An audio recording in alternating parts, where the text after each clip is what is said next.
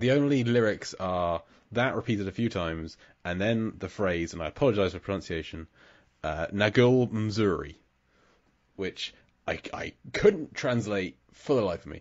Mzuri means good, and I tried every possible start of that sentence I could to try and backwards translate what Nagul could be, and I got nothing.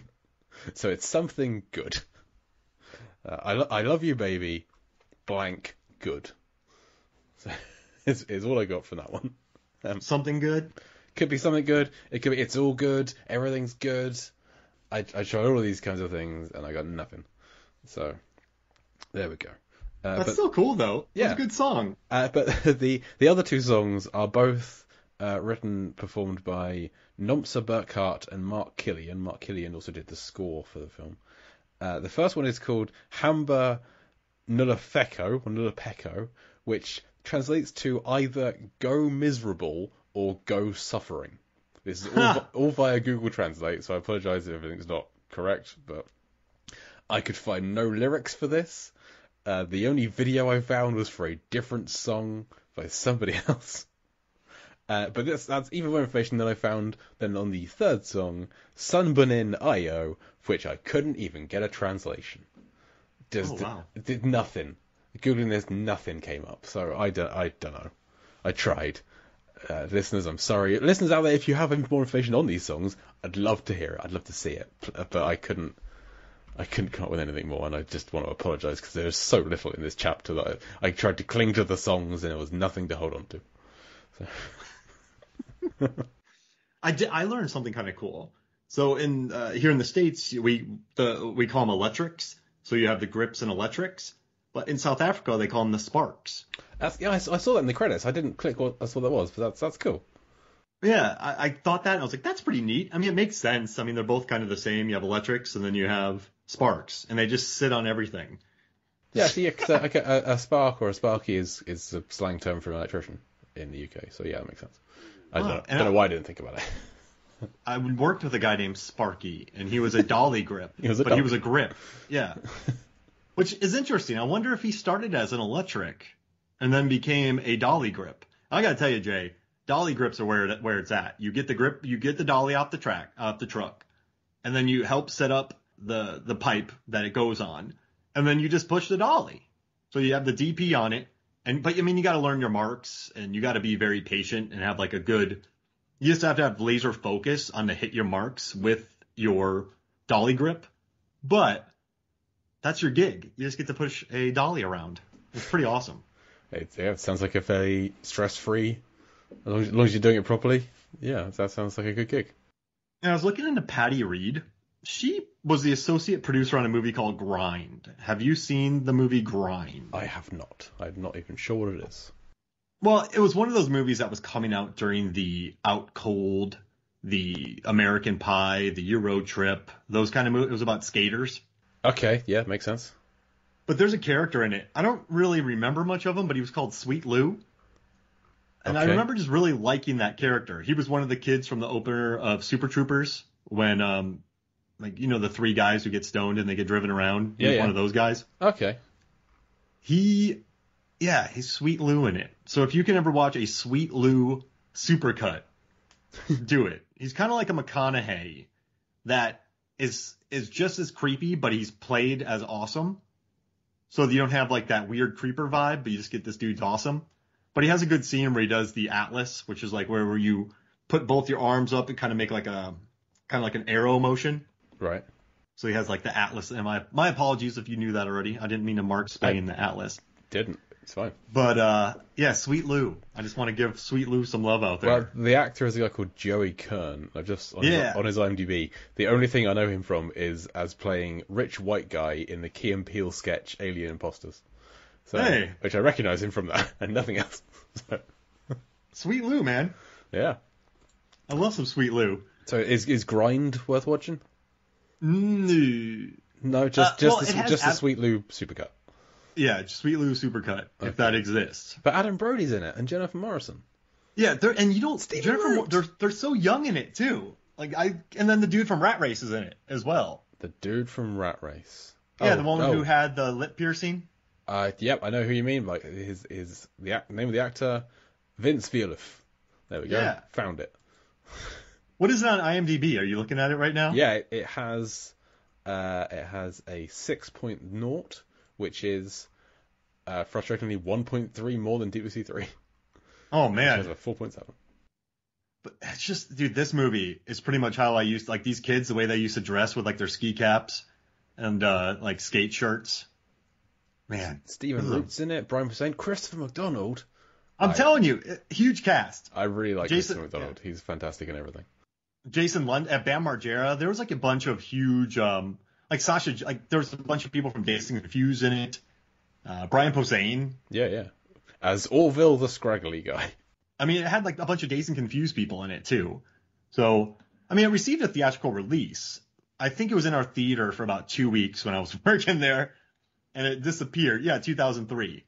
But yeah, I don't know, man. I just have fond memories of Sweet Lou, even though I don't know if Sweet Lou's that great of a character. But thank you, Patty Reed, for reminding me of Sweet Lou crushing it in the 2003 film Grind. If nothing else, yeah. If nothing else. And there were two production assistants named Luke in this movie. Okay, that's got to be interesting. Okay, I wonder if Luke Pogue earned his change on this one, because I'm guessing, right? I'm guessing John brought him in. I hope he did. Yeah. Well, the Marine Safety Team is all obviously the same family. It's Jonathan, Ezra, and Storm Valentine. And Whoa, Storm Valentine with a badass name. That's legit. Are you talking about the frog crew? They're just called Marine Safety in the credits. Oh man, that's a good gig. Yeah, like Storm Valentine, Marine Safety. That's a name. And I gotta tell you, I know we've talked about this before, but the fight coordinator on this, so like fight coordinator was Grant Powell. This dude, he also did the stunts on Bloodshot. He was the stunt coordinator on Bulletproof 2, the Red Sea Diving Resort, that Chris Evans movie. He did Scorpion King movies. Like, he was the assistant stunt coordinator on Deep Blue Sea 2 and the fight coordinator in Tomb Raider. That was a big movie. Yeah. And he also did a ton of Black Sails. So I think, and Scorpion King 4, Quest for Power.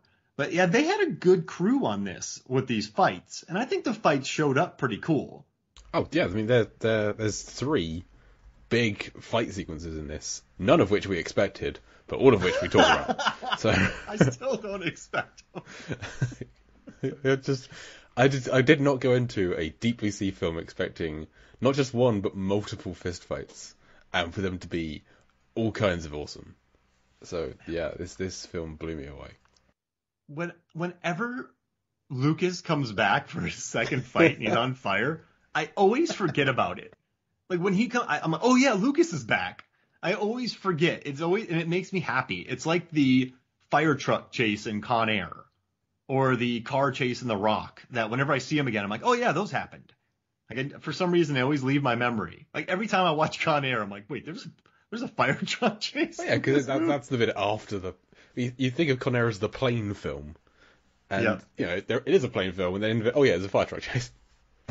Oh man, and Speed, the train. Yeah, the train. That's the bit I always forget as well. Is because Speed is a bus film. It's not an elevator bus train film. It's the bus film, but it's all in there. Yeah, wait, but I'm taller. But I'm taller. I still don't get that final line. Don't worry about it. I'm assuming Hopper lost his head. Okay, I just want to say, that sign, whoever installed that sign into the ceiling of that train tunnel did a magnificent job, because that thing goes nowhere and it takes off like tendons and spine and nerves and skin and bone, and it's fine. Yeah, it is a bizarrely robust sign. I suppose it's not a sign, because it wouldn't be. I'm not sure what it is. It's some kind of fixture of some kind. Another question for you. You're Keanu Reeves. Oh, and fantastic! You are I'm on board. On top of a train, and you're crawling, and a stark raving mad Dennis Hopper from '94 is crawling after you. That seems so silly. Like, it ends on top of it. Like, how would you feel? Would you be kind of happy? Like, oh, I can take this dude, or What are you thinking at this moment? Well, I feel like Dennis Hopper, he's got a good 20 years on Keanu Reeves at least. It's a light. He gets taken by a light. I just watched it. It's on YouTube. Yeah, it is a robust light fitting. It's a flashing red light that just fully decapitates. What am I thinking in that? It's a bizarre situation, but then it's been a day full of them for him at that point. What is his name? What is Keanu Reeves' name in that film? Jack Traven, I want to say? Yeah, Jack Traven. I never remember his name either. Because it's one of those names. It's no Johnny Utah, is it? Yeah. It's no Hans Gruber. Yeah, I think it. Well, the use of the light is good. He's using his environment. But he's got to be careful because he's got his hands like properly around Hopper's neck, and the light sticks out quite a bit. So there's a chance that he would nick his hand on the light as well as Hopper's head. So that's he takes some care in that. It's an odd situation to be in. It is a bizarre way to end that film, I've always found. This film all about a bus that's going to explode if it slows down, and it ends with a guy being decapitated on top of a train. And told that he's now shorter than somebody else, which I get. But yeah, that's a weird one. And we missed it. We should have gotten Florian in here, the fight choreographer for this movie, because he also did Monster Hunter, which Tony Jaa is on that movie, and Mila Jovovich, and Ron Perlman. That's got to be cool to work with Tony Jaa and Mila Jovovich on a big budget movie as a fight choreographer. That's got to be pretty cool. Yeah, I mean that's only recently come out in the UK, so I've not had a chance to get to it yet. But I'm looking forward to seeing it. It's pure silliness. Yeah, I'm not expecting it to be fantastic, but I'm expecting to enjoy myself. Like at one point, I was like Mila Jovovich, who whatever, Fifth Element, all the Resident Evil movies, Perfect Getaway, which I think is a good movie. Like she's an action star. Like I think she's an action icon and all. Like the Resident Evil franchise has grossed over $1 billion. These are R-rated movies. Like they almost, like in Japan, the final chapter almost made as much as Rogue One. Like these movies are gigantic. And then her fighting Tony Jaa from Ong Bak and Triple Threat and Protector and oh my gosh, Triple X 2, 3, which I think is a bonkers fun action movie. But that just watching them fight, it just felt like royalty brawling in front of my eyes. I didn't even care about the monsters. Like Ron Perlman's got this weird haircut. The ending is you don't even know what's going on. But just watching Jovovich and Jaa fight, oh my gosh. And he got to be there. Florian did. That'd be cool to pick his. Hey, welcome to Deep Blue Sea 3. Let's talk about Monster Hunter. Yeah. Well, no, I want to talk about his dealing with Bren and his spin kicks. Well, I mean, I'm sure he'd be happy to talk about anything, any film he's worked on. And if he's listening, the door is still open. We'd still have to have you on and talk to you. This is not the end of the podcast. We have plans. Oh yeah, we need to get him. We're going to keep going. I would love to talk about Bloodshot with them as well. I'd need to see it first, but yeah. Man, that movie Bloodshot.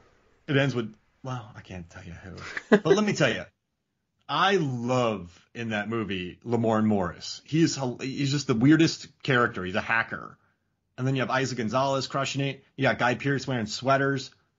This makes me happy. Then there's a scene where Wiley, played by Lamorne Morris, is like, "Hey, Bloodshot, how about you say thank you?" And for the rest of the movie, Bloodshot says thank you for everything. It's just nice. He's had an effect. Yeah. It's a good picture. I like it. And it's underappreciated. If your favorite movie is The Last Temptation of Christ, you might hate it. But if you're like, I am watching Bloodshot right now, you will enjoy it. That's all I'm saying, Jay.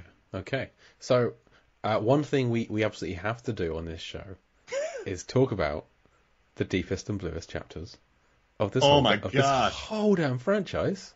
Because we've seen them all. I've fine-tooth combed my way through all of them, no matter how deep and how blue they are, and I've got a graph. The graphs can get posted somewhere, but we need to talk about it. So yes, it has to be done, and we're going to do it now. So we've got, over the course of these films, there's been 54 chapters. There's 33 in the first DBC, there's 10 in DBC 2, and there's 11 in DBC 3.